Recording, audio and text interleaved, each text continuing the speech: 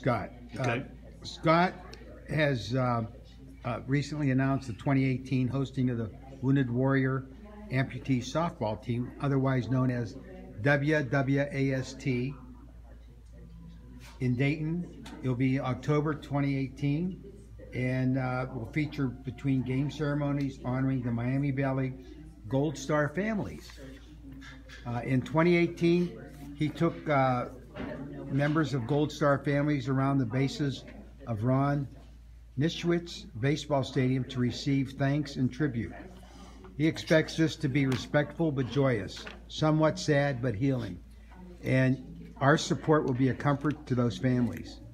It's also worth sharing that his 2018 event will again serve as a fundraiser for Fisher Nightingale House, Honor Flight Dayton, the WWAST Kids Camp, and new to in 2018.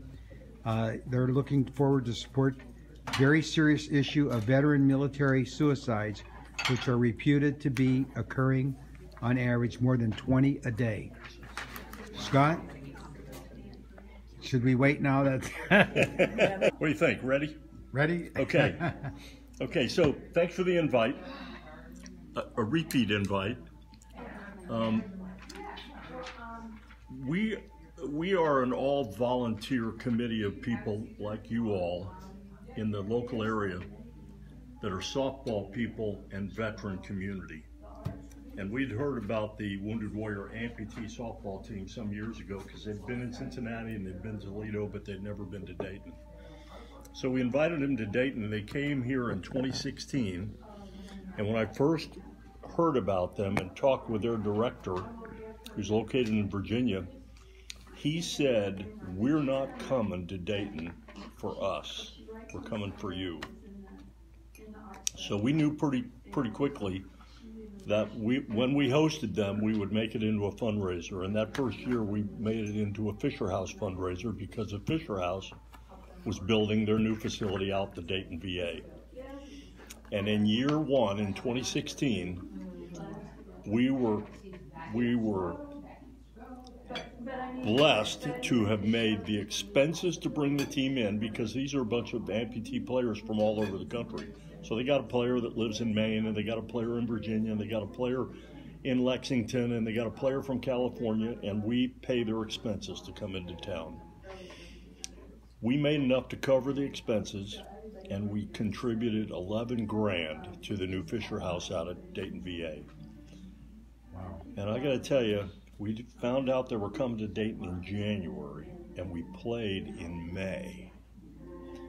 So there was somebody in town who was laying awake at night staring at the ceiling, worrying to death that we would just make enough to pay them to come to town. We sold tickets. We had a lot of support from the local community, organizations like yours. Edelman Financial contributed substantially, Morgan Stanley. We got a lot of help, and we were delighted. And in year two, not that we're competitive or anything, but in year two, our goal was to do better. So in 2017, we brought them back in October, and we had a whole much more time to work with to raise funds. And in 2017, we hosted in October out at Wright State, and we ended up giving 8 grand to Fisher House, 4 grand to Honor Flight, and 5 grand to send a Dayton area amputee to the Wounded Warrior Kids Camp.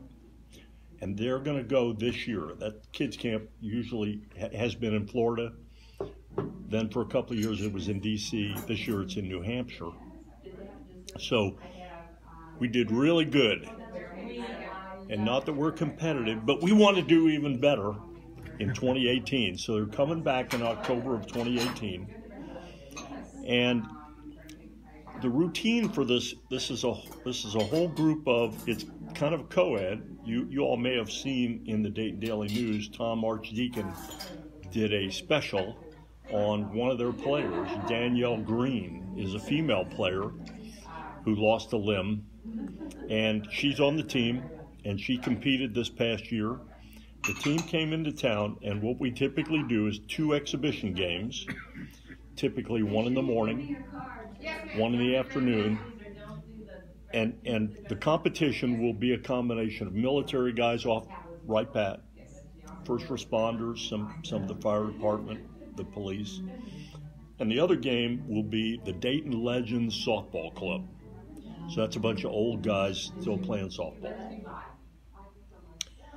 But I got to tell you, and those games were very competitive, especially this past year, because the Dayton Legends really picked guys that are advanced age, and they picked all veterans to play against this team. And the games were very competitive. We made more money. We were delighted. But the highlight of this event is between the 2 exhibition games. In 2016, we did the 50th anniversary of the Vietnam War. And we created a routine that is based off Joe Nuxall's old sign-off for the Cincinnati Reds. Each broadcast, he signed off by saying, "This is the old left-hander rounding third and headed for home." So we did a routine where we took Vietnam veterans around each base, and they received thanks and a memento from Fisher House, from the base, and VVA 97 in Huber Heights was our sponsor those first 2 years, and they got a 50th anniversary pin. And that routine, Dr. Hardy was at home, and he did the welcome home routine. In 2017, we replicated that, but we invited all the veteran service organizations in the area to send representatives. So the Legion, the VFW, the AMVETS, DAV, they sent post or chapter representatives. We limited them to 2 to go around the bases. And this year, we're going to replicate that again between the 2 games, and we're going to be honoring Gold Star families. Now, these are the families that have lost somebody in service. Could be a son, could be a daughter, could be a father, could be a mother, uncles, whatever. Gold Star families are all around the community, and we really hope that they will come out. And if you have members that are Gold Stars of your organization, we would love to get the word out. What we're really doing, the reason I'm really here, is to get the word out, just so people know what's going on. And we have a variety of fundraisers, like this City Barbecue fundraiser is next Tuesday. If you're going to eat lunch, Al, if you're going to eat lunch someplace, eat it at City Barbecue, next Tuesday. and show them that flyer. Can you use my discount card? No. Yes, you can. Yes, you can. But you got to have that flyer that's got the barcode on it. It's good either in Centerville or Beaver Creek. Okay. And 25% of the proceeds from everybody who shows up with that flyer will go to our host committee to help us pay those expenses. So we're pushing that. We're also going to have a golf outing. So we're helping with the Bob Childs Memorial Golf Outing in May. I've got one of the Wounded Warrior amputee softball players, the one who lives in Lexington, will drive up for that outing in May, and we will promote our outing, which is in July. So we'll have a Wounded Warrior softball golf outing in July. I made a promise. I'm not stepping on the May outing, but we hope to build momentum between the 2 outings. Is that the closest Wounded Warrior player in Lexington? It turns out that's the closest one. Now, Danielle Green, the young lady that was here last year and was featured in the Dayton Daily News, she lives in South Bend.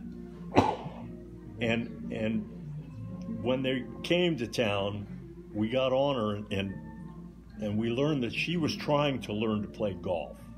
Now, she's amputated on one arm. So she's trying to learn how to play golf. So we invited Danielle to come and play in our outing as well. but she's not quite ready. She said she's just not sure she You're wanted. probably better than me. Yeah. So, and of course, golf outings are not about golfing. They're really about raising funds. So we're looking forward to raising funds. We'd love for your group, to just collaborate with us. Get the word out. So Tony's been gracious enough to post our stuff on the internet. This has been broadcast out to people. Everybody you know, if you're a member of another club, get the word out, and it all goes to a good cause. We're not a 501c3 ourselves. We're just a bunch of softball guys, if you will. But all our charities. So we can make copies of this and give it. Yes, you can. Yes, you can. What I can't do is stand in line And hand it out. and hand them out, or it'll bust the whole deal. So, yes, distribute that wherever you like, and as long as the truth is, at City Barbecue, if you were to walk up and say, "I'm here because of that," They'll take care. they'll of it. credit. Yeah, they're nice people. They're good about it. Could this be posted on Facebook? Yes, Okay. yes, it will be. We should have had our meeting here on Tuesday for a golf committee. It might not be too late. You never know. That's not a bad idea. I mean, we just had one. Now, this year in 2018, Tony's little warm-up blurb hinted at, we did Fisher House, and then in year 2, we expanded to Fisher House and Honor Flight. And our committee decided that we want to add another beneficiary. And this year, we've been looking for someone who's local to this area. Our mission is honoring our veterans and helping our community, with the emphasis on our. And our committee was really concerned about the serious issue of veteran military suicides. We're losing something like 23 every day. So we reached out in the local community, and what we've come up with is an organization that's really out of the Hamilton area called Combat Outpost Robinson. And this turns out to be a Gold Star father who set up a 501c3 that is working PTSD and suicide issues, suicide prevention. So Combat Outpost Robinson is going to be our third beneficiary. They're joining our committee, and they're going to be helping us with fundraisers. So you all may get broadcasts about a fundraiser that they're running, and we'll be partnering with them. So there's a lot going on. We've got lots of room for help. People that you know that want to help out, companies that might want to get involved. We've got a program. We sell ads in the program. Needless to say, we have a corporate sponsor packet that I can provide to any company. I just dropped one off at Hanger Clinic on my way over here. So whoever you know, it's all about collaboration. Whoever you know that you could reach that might be interested in this, interested in sports, interested in a bunch of athletes who are just delighted to be able to stand for the national anthem. Happy to be able to do that. So thank you for the help, whatever help you can give, and spread the word. Awesome. Thanks, Tony. Thank you. Now, I do not see a time. Maybe I missed it. I'm looking all over.